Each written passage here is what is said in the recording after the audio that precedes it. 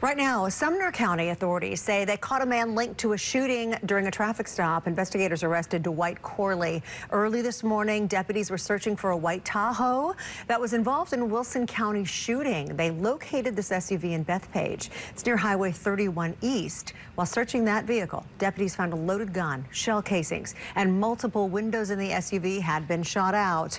Corley is now facing several charges, including aggravated assault and gun possession by a convicted felon.